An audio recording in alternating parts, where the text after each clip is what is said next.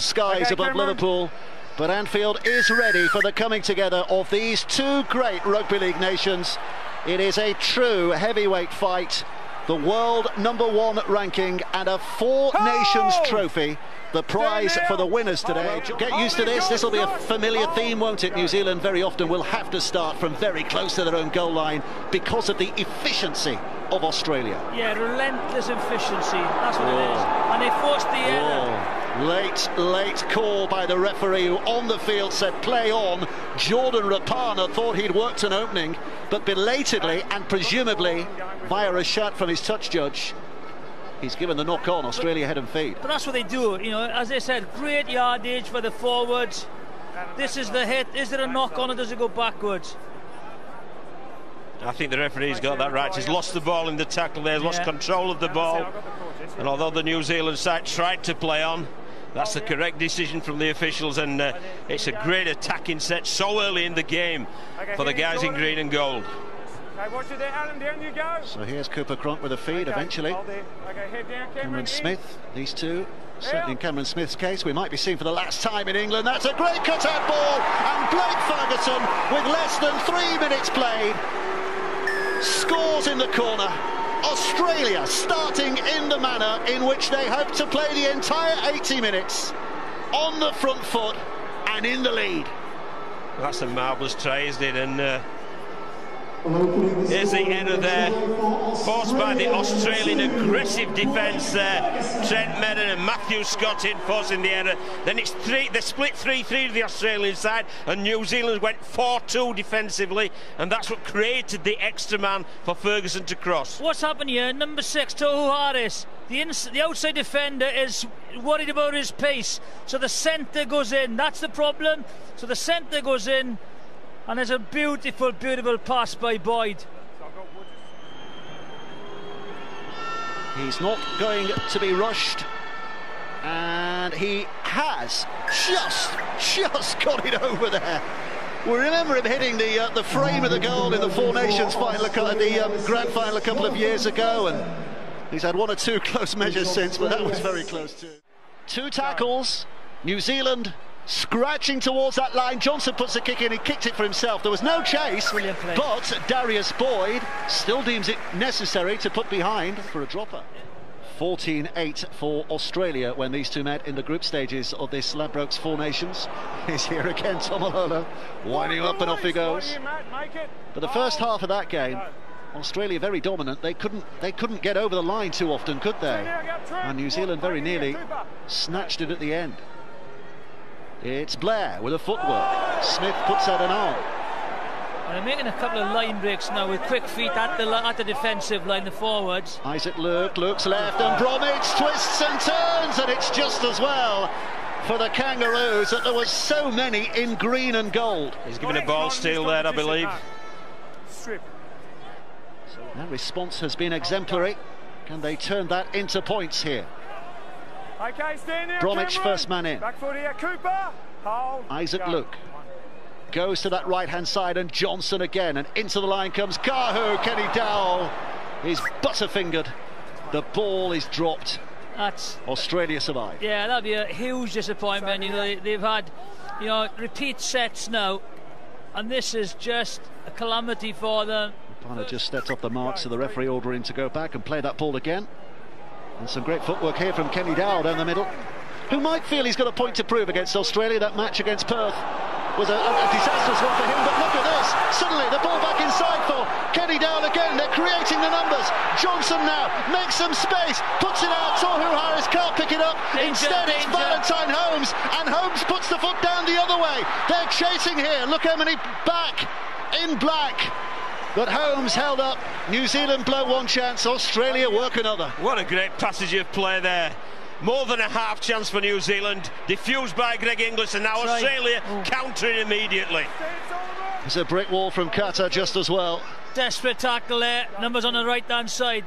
Dugan, Cameron Smith.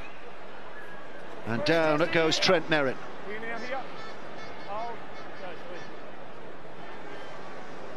Thurston, Cordner. Still got a couple of plays to go here. Australia in very decent position. Merrin again flicks it away. Safe hands from Smith, and it's eventually into Darius Boyd, and Boyd's fat pass finds Josh Dugan.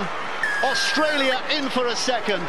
You've got to take your hats off to them. They have soaked up so much pressure, and yet they come up with a second try. That was an opportunity blown for New Zealand. Unfortunately for Johnson, he had a forward on the outside and couldn't get in support of him.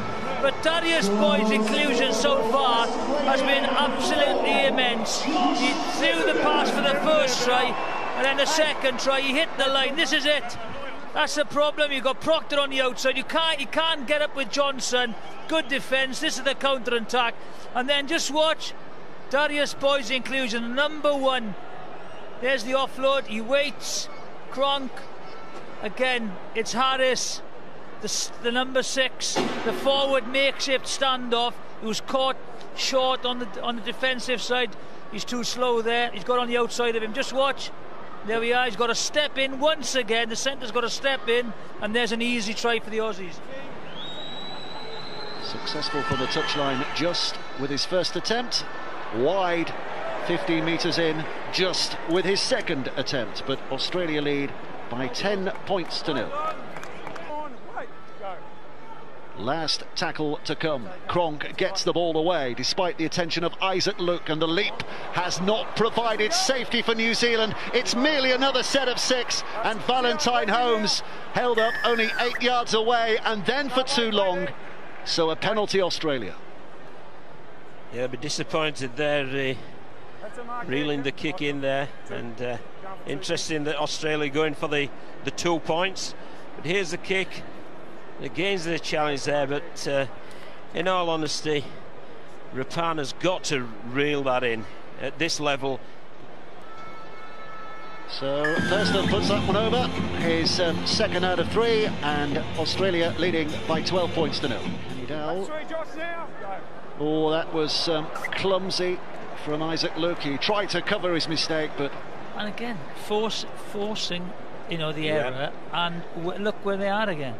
Well, it's the field position, isn't it? I mean, possession's about 50-50, but the field position's certainly been Australia's favour, and it's been helped by errors like that from Isaac Luke, just trying to generate a bit of energy, a bit of speed into their carries. And unfortunately, it's an error. When you look at players like Andrew Johns and Lockyer and Wally Lewis and Brett Kenny, look at the errors made. Maybe as individuals, maybe they were better players than Cronk and Thurston and Cameron Smith. But as an unit, I don't think I've ever seen better, in the game of rugby. Well, Queensland's success has been based upon those 3, and Australia's success has been as well. And here's Darius Boyd. And Australia pushing hard at this New Zealand line again. Cronk goes left to Scott. Another of that North Queensland connection. Now it's with Smith, and a short pass and an easy route over for Trent Merrin. New Zealand defenders will look at themselves on the back of that. Merrin crashes over. A third Australian try. Boy, do they want this Four Nations crown. They want the Four Nations crown. They want the number 1 slot down there of the within the Rugby League World Rankings, and they're going to get it on the evidence of the first 25 minutes or so. Trent Merrin, often one of the unsung heroes of this Australian pack. There's a lot of the grunt, the unsung hero stuff, but there they've isolated him one-on-one. The New Zealand defender's looking for the backman play, and it's a beautifully weighted pass from Cameron Smith to Merrin, and just allows him to get one-on-one with the defender and crash over for a good 4 points. A very, very well worked 4 points indeed.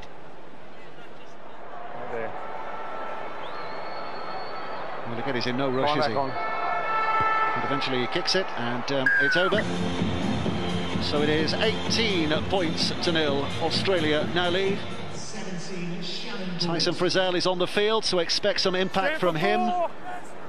Smith again at dummy half. Australia again poised, looking to deliver another of those punches. Taken on by Shannon Boyd, the big fella. Real big fella. Chases wild pigs back home. Chasing Kiwis here today. 6th tackle coming up now. Thurston puts it in the in-goal area. Kenny Dowell grounds it, conceives the dropout. Again. Marvellous, isn't it? It's just a masterclass of rugby league. It's a masterclass of how to build pressure and your end of sets. They're just executed to perfection there. That ball's rolled in with perfect weighting, and there's nothing at all that Sean Kenny Dowell can do except ground the ball. But unfortunately for the New Zealanders, by grounding the ball, it's another repeat set from Australia in great field position. So he's looking for touch here, Isaac. Look, a little bit of lift of pressure, but he's not found it. Instead, he's given Australia some fairly cheap yards here. So they start and they get there's another penalty given away. Martin Tapau has just been announced as coming on, or having come on. Looking down below, Greg Eastwood is about to come on for New Zealand as well. It's Clemmer who's taken Australia to within 10 metres again. A real platform from which to work their magic. Now it's Frizzell. The Kiwis hanging on. Frizzell is slow to his feet. Yeah, high shot that one, I think. Again, it's a late call from the referee, isn't it? It was. I don't think he's holding him down there. I just thought he was. He thought that Frizzell was injured. 2 points. Yeah, that's a brilliant decision. Look, that's 3 scores, 18 points. It's 3 converted tries, 20 points. You've got to score another, another try. So just, just take the 2 points. Yeah, and it was high. No doubt about that. So here's Thurston looking to add another 2. And Thurston does add another 2. And Australia now lead. Very nearly half an hour play, 20 points to 0. 9th try or 4 nations that we've had. Australia have been in the final of all of them, and it looks like they're going to win their 6th here. This is a good run from Dugan, and Cronk carries it on. Thurston's there to take the ball. Johnson stops him in his tracks. Little bit of help from Eastwood, but Australia covering ground rapidly, and here they come again. Cronk now dummies the inside ball. New Zealand are on the ropes. Last tackle, Smith again. Comes right, Thurston. Grubber, superbly flighted, and Josh Dugan might have had the bigger appetite to get there first and get fingertips on that ball. We say might, because the referee, Ben Cummings, is going to the video ref. So let's hear for the first time today from Bernard Sutton. Please mate, from a high shot.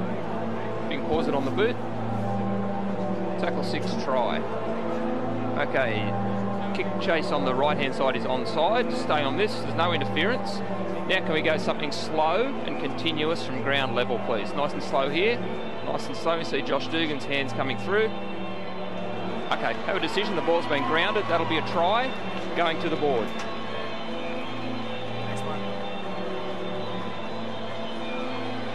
Josh Dugan celebrates. He doesn't know the decision yet. Now he does. Australia confirmed as 24 points to 0 leaders of this game. The cop, the end into which he kicks here. And he's curled it. Oh, he's hit the post. He's hit the post. It's Australia 24, New Zealand 24-0. Let's see what they do. Do they put the ball up to try and force an header? Do they offload? Or do they just run the half down? Does redemption begin here? Or is it only the inevitable conclusion that we can expect? Kenny Dowell brings it back to the middle. Johnson. A bounce into the hands of Tapin. And it was Eastwood who tried to kick. It's played out. It's another set of 6, but that's rather irrelevant, because as soon as the first tackle is completed, that will be at the end of the first half. Australia leading here by 24 points to 0. 3 tackles. Cameron Smith sizing things up. Thurston switches it back for the big fella, Greg Inglis. Always a handful, dealt with. Back foot. So here's Smith again, the general in the middle, the accountant as he's known in Australia, always calculating. Boyd now across that right-hand side, creating space for himself as it happens. Has he dragged himself over the line? Referee will have a word with the touch judge. Video ref's going to be involved. tackle 5. Have a try. Try on the Can you field. see how that ball gets Is Darius Boyd to the line going to be given there, this? please? It's all down to the video referee again, Bernard Sutton. Is this the best angle, mate? So it's on the ground at this point. It's now come off the ground. It's on the ground again, on the ground again. Okay, it's now over the line. Is that the best angle, Ken? Okay, the bottom part of the ball is actually shaded at that point, Ben. Well, the classic, was it or was it not? And the on-field decision is what they go with in the end. Darius Boyd is given the try. 28-0, kick to come. Reflection of Australia's preeminence in the sport of rugby league. It's Darius Boyd's 22nd cap here tonight. He's never been on a losing side. Thurston's put that wide. 28-0 it stands. Steamroller stopped. Look, oh, that's an awful pass, but because of interference at the play the ball. So another penalty here for New Zealand. Gets another go.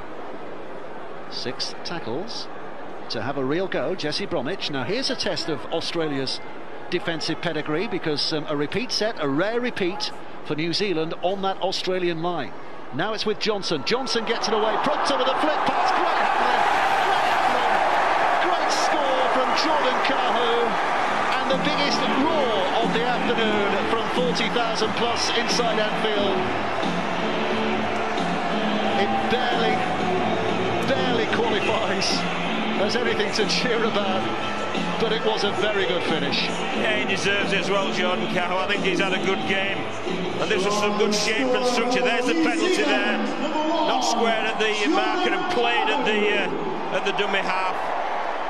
They did a pretty good job, though. Those are slip in the background. A great job there, hitting the line, and the other attackers pushing through. It was Cahill who came up with the ball and crosses wide out. Good try. Kahu has the kicking responsibilities as well. Oh, it's hit the post again.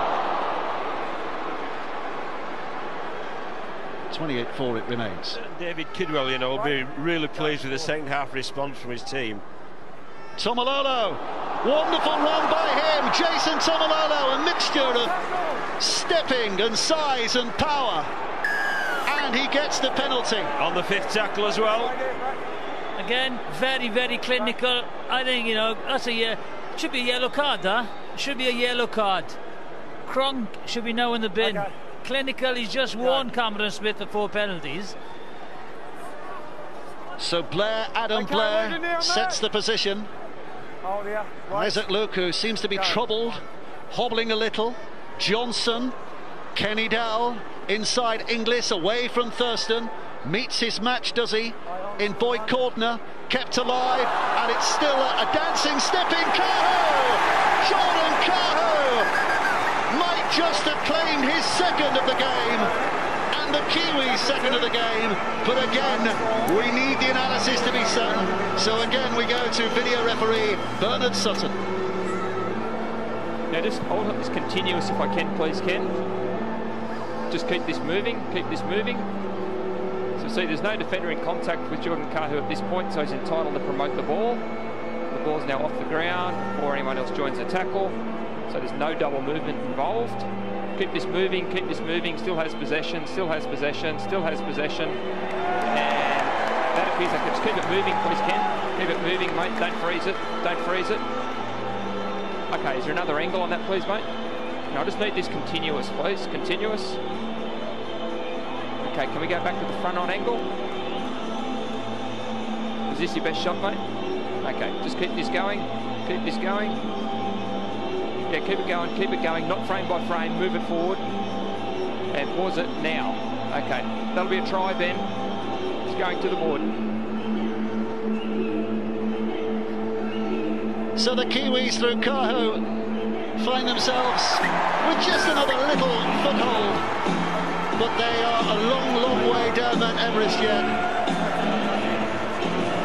Kahu with a kick to come, but to put it into context, they have to score 3 more and convert all 3 if Kahu converts this to put Australia under pressure. Here he comes, started it right, stayed right, very straight. 28 points to 10. But we are seeing some real spirit and fight from the Kiwis in the second half. That wonderful, wonderful Challenge Cup story that Hull FC have penned this season as well. The £1 million goes, so many reasons to remember this season. But we are belatedly going to be taking our hats off to this Australian side, who bring the curtain down in style. Last tackle, Aaron, bring it up. Finish it. Straight there, Jesse, back for Lewis. Last play, where does it go? Smith to Thurston. Here comes the run of Cordner, who's bullying his way over the line. Boyd Cordner might just have written the last word on this 2016 season.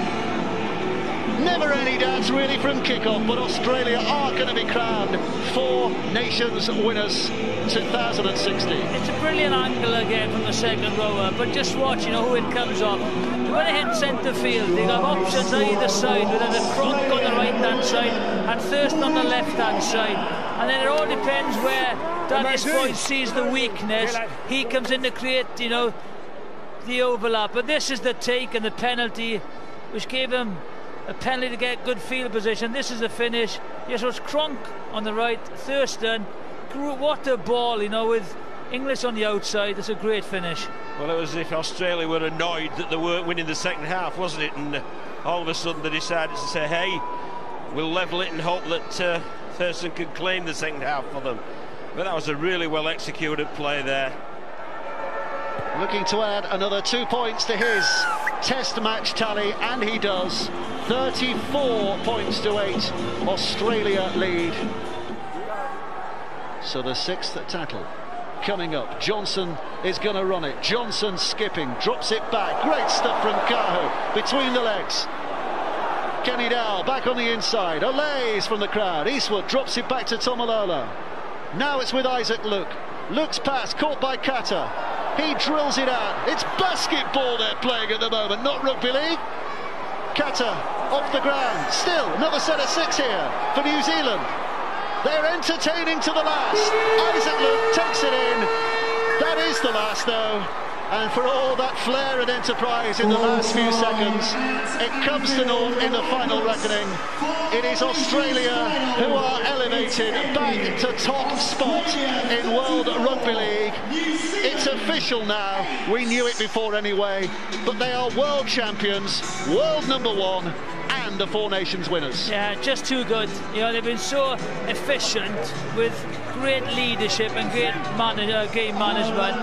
Thoroughly deserved #1 in the world, #1 in this competition, and they'll take some beating in next year's World Cup. They really will, and that first half was an outstanding example of how to play rugby league football. The second half died a bit of a death, but that was a really outstanding first half, and Australia posted 24 points to 0 and deserved Four Nations champions. So Cameron Smith takes hold of the trophy, and they have got the whole world back in their hands. World champions, world #1 ranking, and now a Four Nations title regained.